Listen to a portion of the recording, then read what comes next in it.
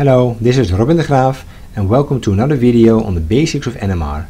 Today I would like to talk about Fourier Transformation.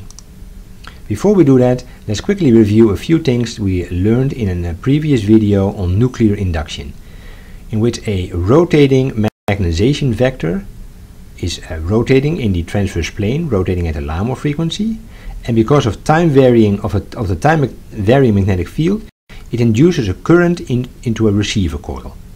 Now, that is basically our NMR signal, and it looks something like this, in which there is an oscillation at a Larmor frequency, and you have the signal is slowly decaying away because of T2 star relaxation. Now, this is how it looks like when you observe it along the x-axis. You can also observe it along the y-axis, and later on in this video I'll show you that it's best to observe them along both axes at the same time. Now let's have a little bit of a closer look on this free induction decay. This is clearly a single frequency signal, and the M0, the thermal equilibrium magnetization, can be recognized as the first data point at t is 0. The frequency can be recognized as 1 divided by this period, and the T2 star relaxation can be recognized as a decay constant on this curve right here. So it's very easy to recognize the parameters when you have a single frequency. But many FIDs that we're going to acquire have more than one frequency. In this case, you probably recognize that there might be two frequencies in there. The first point is now given by M0 from the first type of spin, and M0 from the second type of spin. You can only observe the sum at this point. You might recognize that there's two frequencies, but the exact frequencies are difficult to separate. And the T2 stars are also difficult to separate. And then if we add more frequency components to the free induction decay, and we're getting a more realistic NMR signal, you can recognize that there's many frequencies in here, but what the exact frequencies are and what their relative intensities are is very difficult to separate. The human eye is very bad at that. So what we need is an automated tool, a mathematical tool that does the separation of frequencies for us. Now that tool is the free induction decay. So we start with our time domain signal. In this case we have a real component observed along the y-axis and an imaginary component observed simultaneously along the x-axis. Why you need to do that I'll again explain in a few slides from now. So we know there's a single frequency in there, but the tool that we need, that Fourier transformation, basically does the recognizing of the frequency automatically for us. Now this is how the Fourier transformation looks like mathematically, but what it does is it takes a time domain signal in which the horizontal axis is time and transforms it to a so-called spectrum in the frequency domain, in which the horizontal axis is now the frequency. And you can see that this signal is converted to a line, and the frequency can be directly read off from the horizontal axis. So it's very easy to get the frequency now. The amplitude is now given by the area under this black curve. Now I know that like a lot of people are scared off by an equation like this, but it actually turns out to be quite easy to understand if we separate it out in its individual components. So let's do that, and at the same time let's simplify it. Let's go from a Fourier transformation, which works on complex value data. Let's make it into a cosine transformation, which uses real value data. This is our experimental signal, if you will. It's a single frequency signal. Only the cosine is shown here, and it's running from 0 to infinite time. Now the Fourier transformation is given by this equation. Now how do you have to read this? You read this as follows. You have your experimental data, ft, that's our experimentally measured signal. We multiply it with a cosine with a test frequency. That a product is then being integrated over all times, and that will be then the value in the spectrum, capital F, at frequency nu. Okay, that's a lot of text. Let's just run it through and you'll see it's quite easy. So here we have our raw experimental data, ft. We multiply it with a first test frequency In this case, we test out the signal at 24 Hz. We multiply the two and the product looks like this. Then we need to integrate over that product over all time. So you basically just add all of the values together, and then you will find that the integral, the sum, is actually 0. That value is now assigned to the frequency 24 Hz in the spectrum. So what have we achieved here? We have calculated this value in the spectrum. It has a value of 0, which means that our time domain signal does not contain a component at 24 Hz. So now we can repeat it. Let's calculate it at 23 Hz, 22 Hz, etc., etc. Or in this case, we calculate it for 16 Hz, which is another test frequency. Multiply the original signal with our test frequency, get the product, summate over all times, and that again gives us 0. So now we have calculated all of these points in the spectrum and they're all 0, indicating that none of these frequencies is part of our original signal. Okay, let's continue the testing and let's continue it down to 8 Hz. Multiply it again with the original signal, and now you can see that the product looks a little bit different in the sense that there are no negative values. So if you now add all of these together, you will get a positive number, something that is greater than 0. And now you can see that in the spectrum, all of a sudden we have a data point that is not 0, indicative of the fact that our time domain signal does contain a frequency of 8 Hz. Now you can of course continue this and then the rest will be 0 again, and so you can see that we have now an automated tool to find the exact frequencies. And this will also work of course if there's more than one frequency in there. It will just give us a positive signal every time it finds a frequency that is in the data. Now of course this is a lot of talking over the last few minutes. On the computer this can be done in a few milliseconds. It's a very fast and very efficient operation, but it is an automated operation, and that's exactly what we need. So far we've talked about the cosine transformation, but there is a problem with the cosine transformation. So this is again our original signal. If we apply that cosine transformation and we calculate it all the way down to 0 Hz, and then we go with the negative frequencies as well, you will find two equal intensity frequencies, one at 8 Hz and one at -8 Hz. The reason for that is that the cosine of a frequency is equal to the cosine of the negative of that frequency. In other words, you cannot distinguish between a positive and a negative frequency if you only measure the cosine of that frequency. Another way of looking at it is that if you look at a rotating ball and you only look along the y-axis, then this ball goes from plus y to 0 to minus y to 0 to plus y. Or if you plot that out like this. If you now look along the same axis to a ball that goes in the opposite direction, in other words a negative frequency, you will see exactly the same. It starts at plus y, 0, minus y, 0, y. In other words, you cannot distinguish between two frequencies.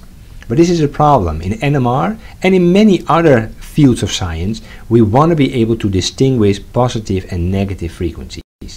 Now this can be done by observing the signal also along a second orthogonal axis. That is referred to as quadrature detection. Now the way that works, we already know this, I showed you this on the previous slide. But what now if you now start looking along the x-axis? The ball starts at 0, then it goes to plus x, 0, minus x. Get this curve. If the ball now rotates the other way around, it goes 0, minus x, 0, plus x. In other words, the curve is exactly inverted. So if you combine the signal measured along the y-axis and measured along the x-axis, you do get unique information that you can use to separate positive and negative frequencies. The way that is typically done is to combine it in a complex number, in which the time domain signal is the real component plus I times the imaginary component. If you are unfamiliar or uncomfortable with a complex valued numbers, I suggest that you read up upon that. it is going to be very, very important in NMR and in science in general, so you need to have an understanding of complex numbers. I can recommend Khan Academy. That's a very good starting point to start learning about this. Another way of combining this is basically a cosine modulated function. This is a sine modulated function. So if you use this notation, you get cosine plus I sine, which can be combined into a complex exponential.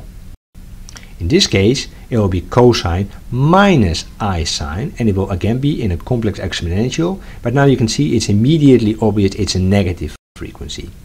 So that's why you need to observe the signal along two orthogonal axes in order to separate positive and negative frequencies. Okay, so here we have our one of our two components. It's like a cosine modulated function. If we do the cosine transformation, we're going to get a spectrum that has two signals, right, at +8 and -8. The difference between this signal and the previous signal is that earlier the signal was lasting until infinite times. In NMR, the signal decays because of T2 star relaxation. That will lead to a broadening of this signal. Now, with NMR, we have not a real signal, but we have a complex valued signal, where we have one component, the real component, measured along one axis, and the imaginary component along the other orthogonal axis. As a result, we cannot use cosine transformation anymore. We have to use the Fourier transformation. The Fourier transformation works exactly the same way as the cosine transform, with the exception that it works on complex value data. We have a complex value FID, therefore the spectrum will also be a complex entity, in which we have a real spectrum in black and an imaginary spectrum in gray. On most spectrometers, you only observe, you only display the real spectrum.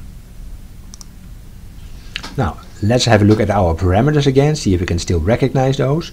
So in the time domain, m0 was equal to the first point, the frequency was 1 divided by the period, and T2 star is this decay.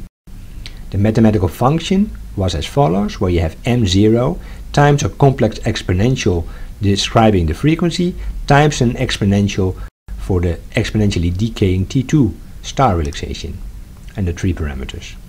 If we do Fourier transformation, we know that we're going to get our spectrum. The three parameters are still in this spectrum as well, but they're just displayed in a different way. The frequency, that is the biggest advantage, is now easy to observe as the horizontal, the number on the horizontal axis. m0 can now be recognized as the area under the curve here. Note that the peak height is not equal to m0. That is equal to m0 times T2 star. And I strongly recommend never to use the peak height as a substitute, because it'll always be complicated by the T2 star relaxation. The T2 star relaxation is also proportional to 1 divided by the width at half maximum. So the width at half maximum of the peak here is equal to 1 divided by pi times T2 star.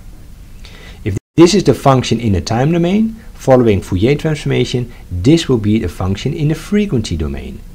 It is a real part plus an imaginary part. The imaginary part I'm not going to talk about, but this real part one can recognize as a so-called Lorentzian line shape. Now in a future lecture on signal processing, we will talk in much more detail about this. But most important right now is that you recognize that the three parameters m0, frequency and T2 star are present in the time domain and in the frequency domain. There is no new information, you just display the existing information in a different way. And this is underlined by the fact that the Fourier transformation is an inverse operation. That is like a reversible operation.